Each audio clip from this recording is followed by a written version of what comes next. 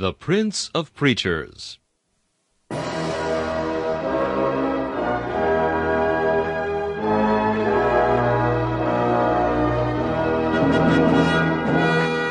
Charles Haddon Spurgeon has been called England's greatest contribution to the spread of the gospel in the 19th century.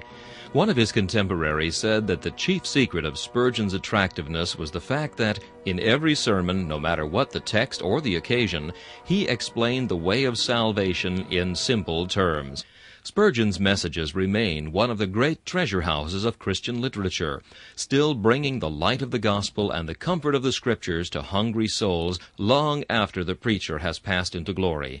This is Charles Kelsch inviting you to listen to a message from the Prince of Preachers.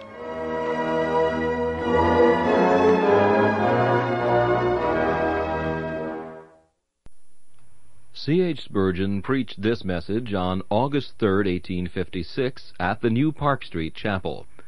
It is entitled, God in the Covenant. The text is Jeremiah 31 and verse 33. I will be their God. What a glorious covenant the second covenant is! Well might it be called a better covenant, which was established upon better promises. It is so glorious that the very thought of it is enough to overwhelm the soul when it discerns the amazing condescension and infinite love of God in having framed a covenant for such unworthy creatures, for such glorious purposes, with such disinterested motives. It is better than the other covenant, the covenant of works which was made with Adam, or that covenant which is said to have been made with Israel on the day when they came out of Egypt. It is better, for it is founded upon a better principle.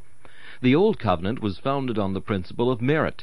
It was, serve God, and thou shalt be rewarded for it.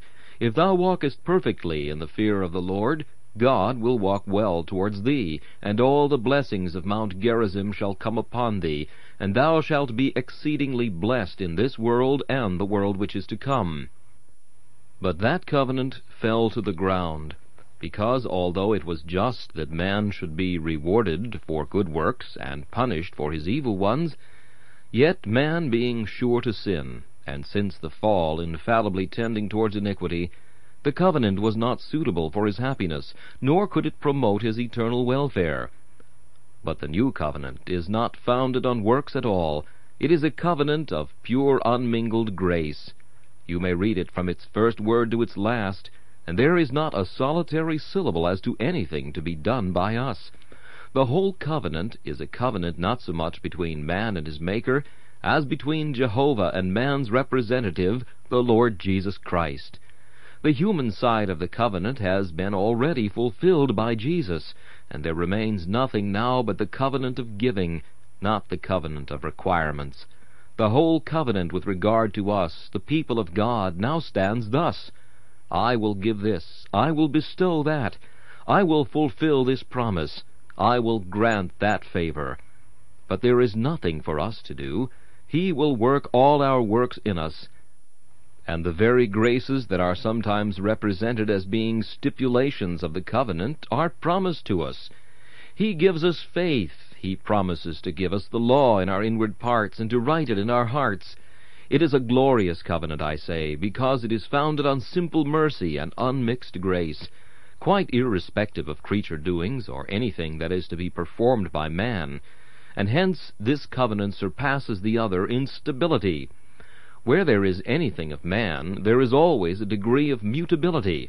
Where you have anything to do with creatures, there you have something to do with change. For creatures and change and uncertainty always go together. But since this new covenant hath now nothing whatever to do with the creature, so far as the creature has to do anything, but only so far as he is to receive, the idea of change is utterly and entirely gone. It is God's covenant, and therefore it is an unchanging covenant.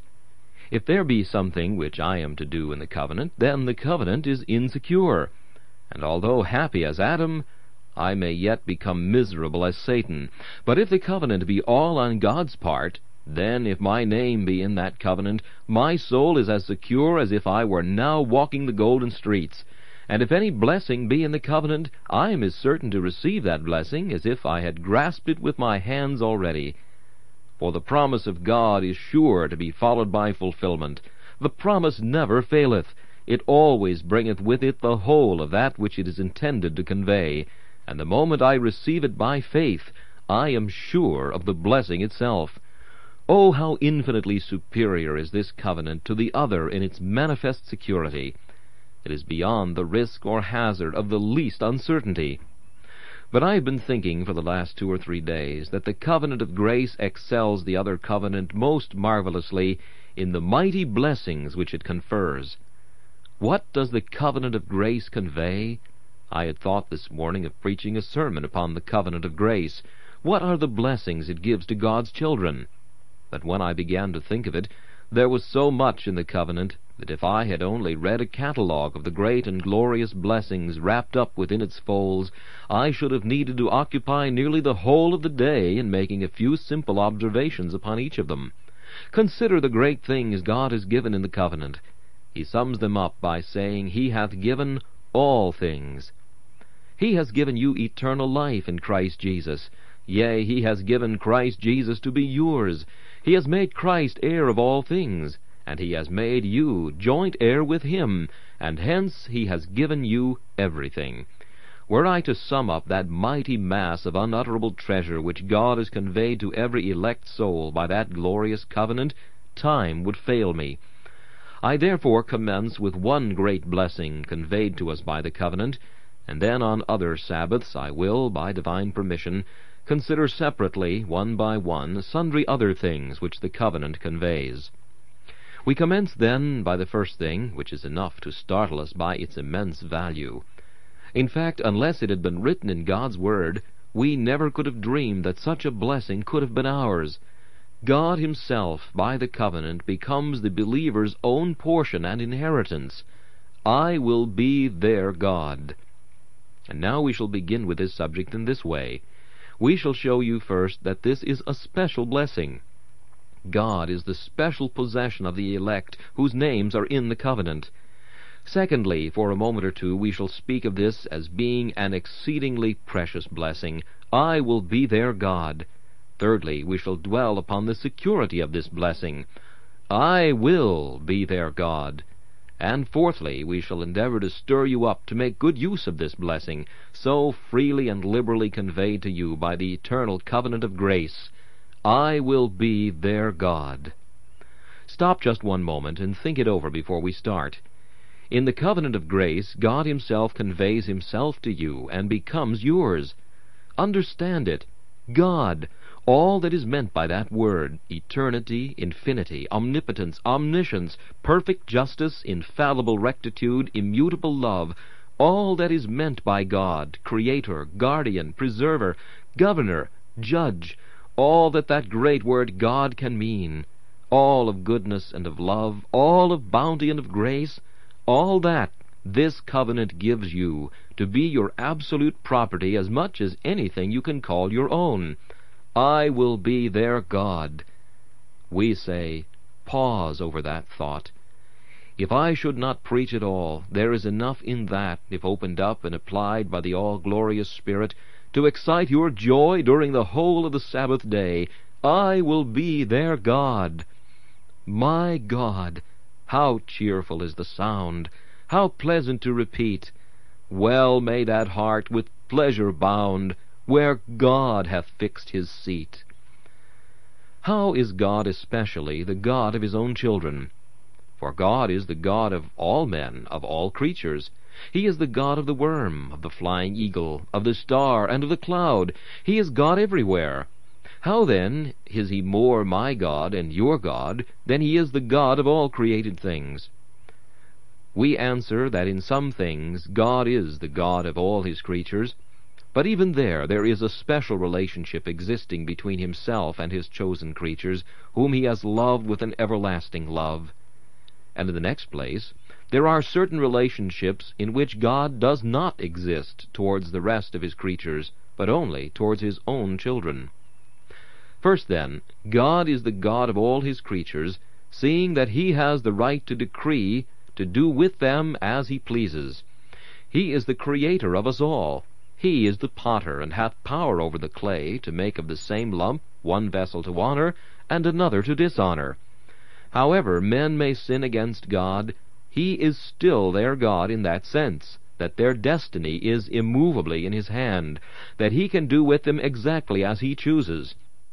However they may resent his will, or spurn his good pleasure, yet he can make the wrath of men to praise him, and the remainder of that wrath he can restrain.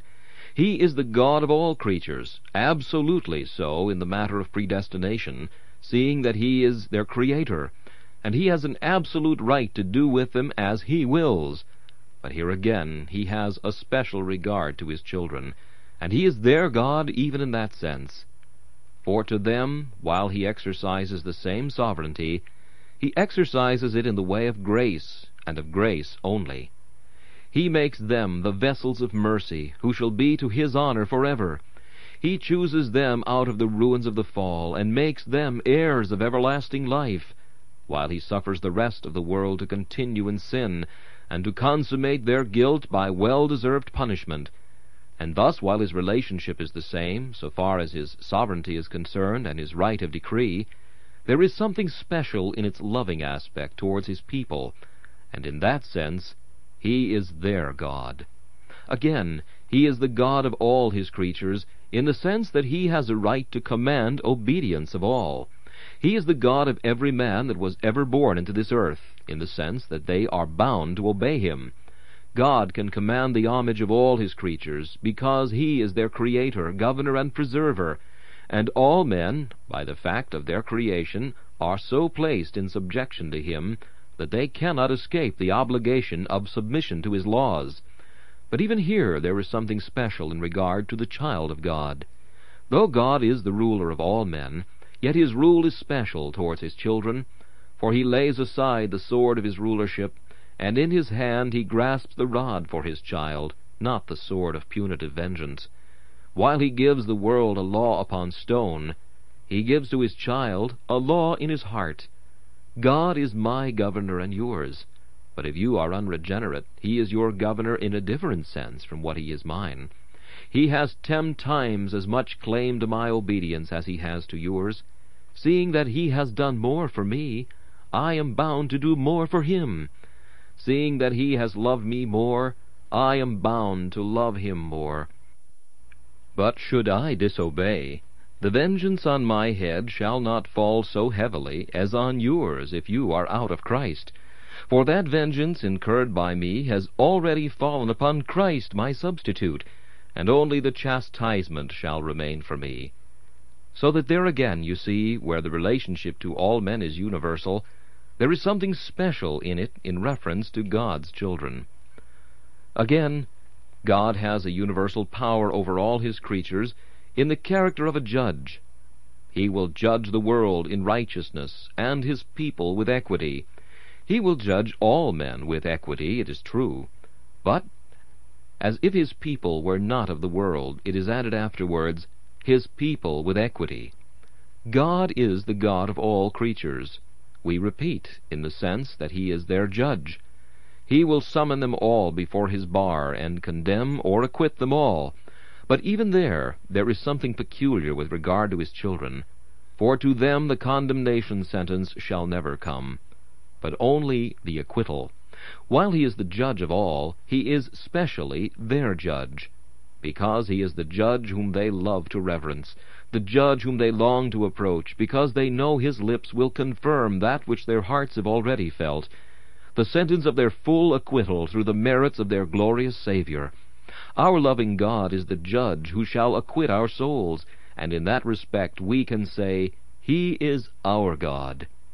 So then, whether as sovereign, or as governor enforcing law, or as judge punishing sin, although God is in some sense the God of all men, yet in this matter there is something special towards his people, so that they can say, he is our God, even in those relationships. But now, beloved, there are points to which the rest of God's creatures cannot come, and here the great pith of the matter lies. Here the very soul of this glorious promise dwells. God is our God in a sense with which the unregenerate, the unconverted, the unholy can have no acquaintance, in which they have no share whatever. We have just considered other points with regard to what God is to man generally. Let us now consider what he is to us, as he is to none other. First then, God is my God, seeing that he is the God of my election. If I be his child, then has he loved me from before all worlds, and his infinite mind has been exercised with plans for my salvation. If he be my God, he has seen me when I have wandered far from him, and when I have rebelled, his mind has determined when I shall be arrested, when I shall be turned from the error of my ways. He has been providing for me the means of grace. He has applied those means of grace in due time, but his everlasting purpose has been the basis and foundation of it all. And thus he is my God, as he is the God of none else beside his own children.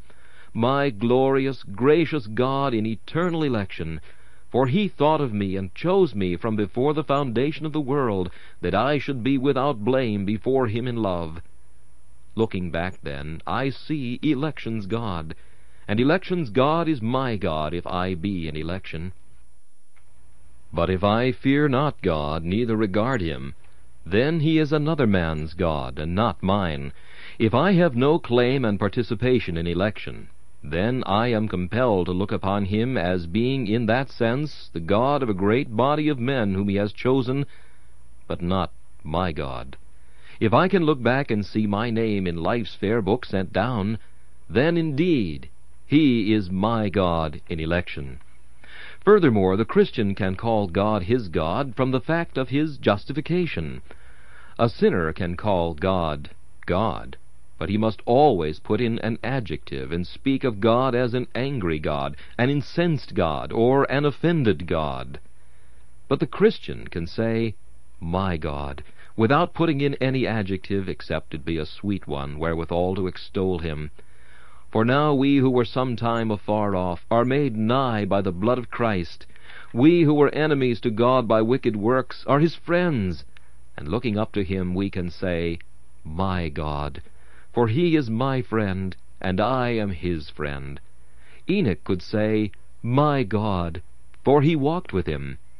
Adam could not say, my God, when he hid himself beneath the trees of the garden. So that while I, a sinner, run from God, I cannot call him mine. But when I have peace with God, and am brought nigh to him, then indeed is he my God and my friend. Again, he is the believer's God by adoption, and in that the sinner hath no part. I have heard people represent God as the Father of the whole universe. It surprises me that any reader of the Bible should so talk. Paul once quoted a heathen poet who said that we are his offspring, and it is true in some sense that we are, as having been created by him.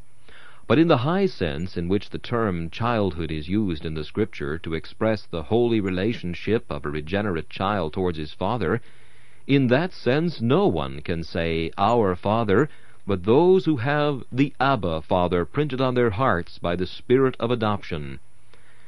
Well, by the Spirit of adoption, God becomes my God, as he is not the God of others. The Christian has a special claim to God, because God is his Father, as he is not the Father of any else save his brethren. I, beloved, these three things are quite enough to show you that God is, in a special sense, the God of his own people. But I must leave that to your own thoughts, which will suggest 20 different ways in which God is specially the God of his own children, more than he is of the rest of his creatures. God, say the wicked, but my God, says God's children. If then God be so specially your God, let your clothing be according to your feeding. Be clothed with the Son, put on the Lord Jesus. The king's daughter is, and so let all the king's sons be, all glorious within. Let their clothing be of wrought gold. Be clothed with humility. Put on love, bowels of compassion, gentleness, meekness. Put on the garments of salvation. Let your company and converse be according to your clothing. Live amongst the excellent, amongst the generation of the just. Get you up to the general assembly and church of the firstborn, to that innumerable company of angels, and the spirits of just men made perfect. Live in the courts of the great King. Behold his face, wait at his throne, bear his name, show forth his virtues, set forth his praises, advance his honor, uphold his interest. Let vile persons and vile ways be condemned in your eyes. Be of more noble spirits than to be of companions with them. Regard not their societies, nor their scorns, their flatteries or their frowns. Rejoice not with their joys, fear not their fear, care not their care, feed not on their dainties. Get you up from among them to your country, your city, where no unclean thing can enter or annoy. Live by faith in the power of the Spirit, in the beauty of holiness, in the hope of the gospel, in the joy of your God, in the magnificence and yet the humility of the children of the great King. Now, for a moment, let us consider the exceeding preciousness of this great mercy. I will be their God. I conceive that God himself could say no more than that. I do not think if the Infinite were to stretch his powers and magnify his grace by some stupendous promise which could outdo every other, I do not believe that it could exceed in glory this promise, I will be their God. O Christian, do but consider what it is to have God to be thine own. Consider what it is compared with anything else. Jacob's portion is the Lord. What can Jacob more require? What can heaven more afford, or a creature more desire? Compare this portion with the lot of thy fellow men. Some of them have their portion in the field. They are rich and increased in goods, and their yellow harvests are even now ripening in the sun.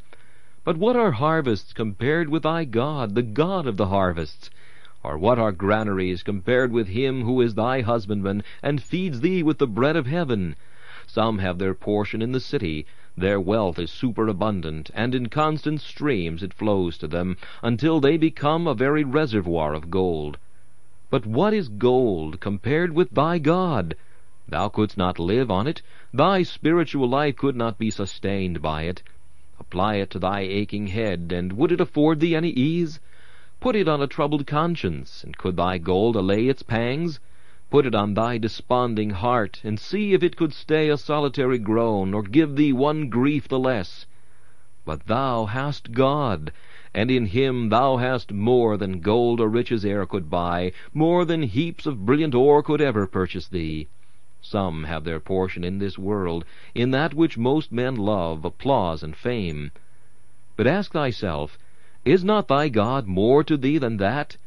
What if 1,000 trumpets should blow thy praise, and if a myriad clarions should be loud with thine applause? What would it all be to thee if thou hadst lost thy God? Would this allay the turmoils of a soul ill at ease with itself? Would this prepare thee to pass the Jordan, and to breast those stormy waves which ere long must be forded by every man when he is called from this world to lands unknown? Would a puff of wind serve thee then, or the clapping of the hands of thy fellow creatures bless thee on thy dying bed? No, there are griefs here with which men cannot intermeddle, and there are griefs to come with which men cannot interfere to alleviate the pangs and pains and agonies and dying strife. But when thou hast this, I will be thy God, thou hast as much as all other men can have put together, for this is all they have, and more. How little ought we to estimate the treasures of this world compared with God, when we consider that God frequently gives the most riches to the worst of his creatures. As Luther said, God gives food to his children, and husks to his swine. And who are the swine that get the husks?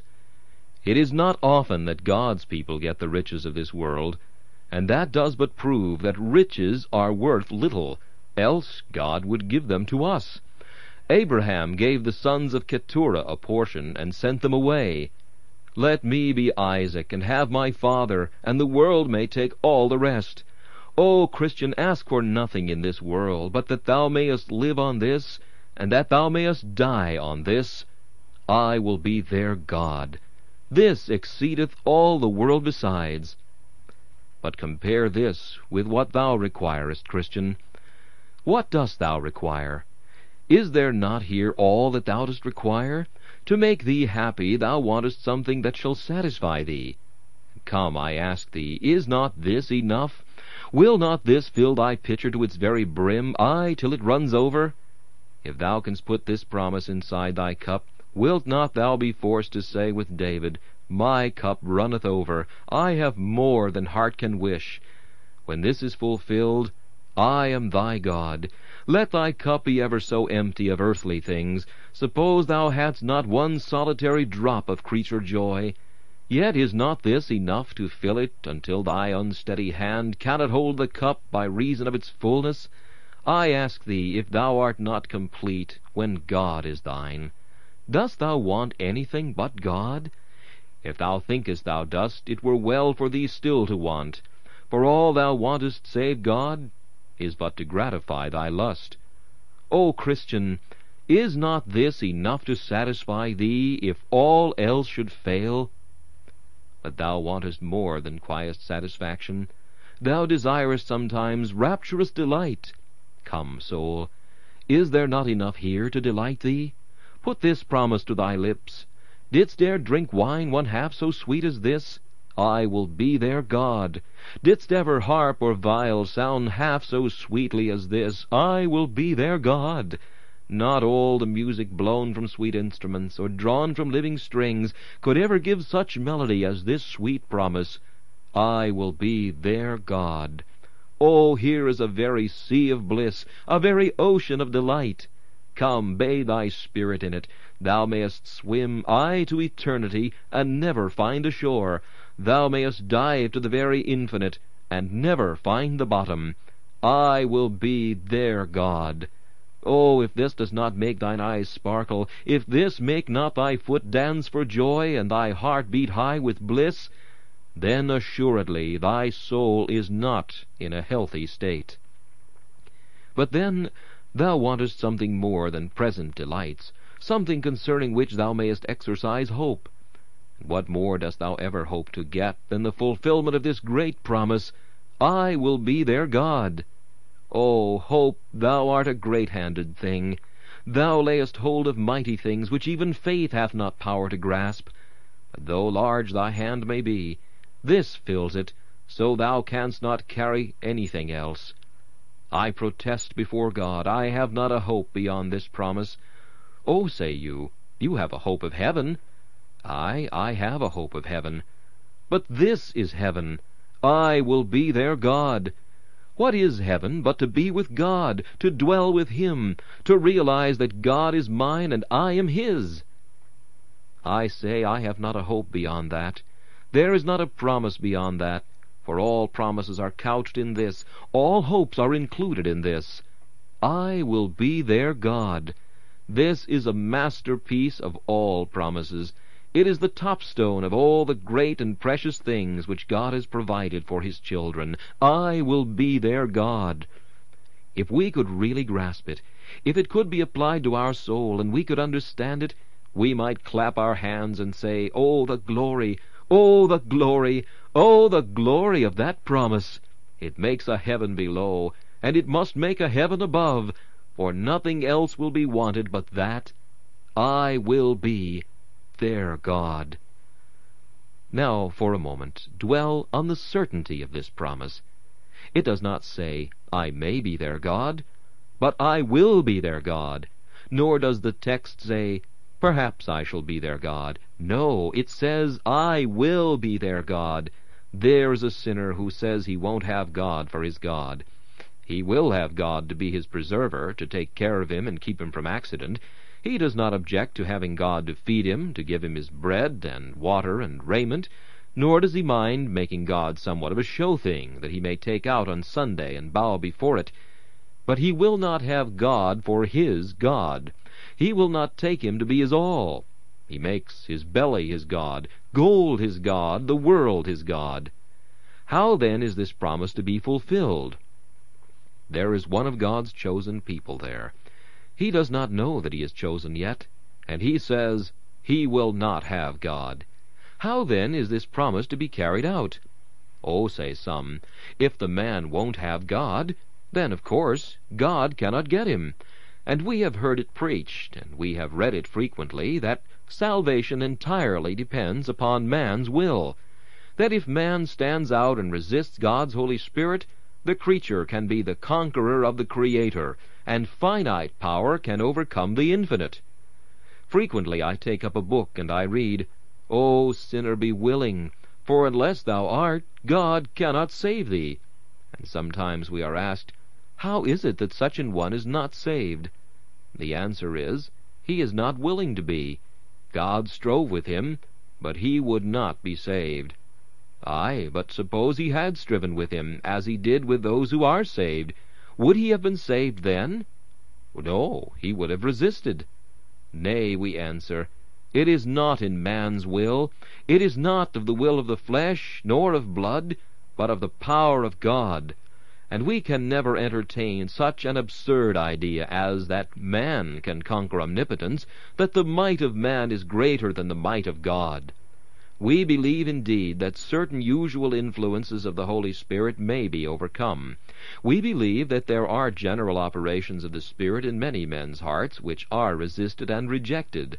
But the effectual working of the Holy Ghost with the determination to save could not be resisted, unless you suppose God overcome by his creatures, and the purpose of deity frustrated by the will of man, which were to suppose something akin to blasphemy. Beloved, God has power to fulfill that promise, I will be their God. Oh, cries the sinner, I will not have thee for a God. Wilt thou not, says he, and he gives him over to the hand of Moses.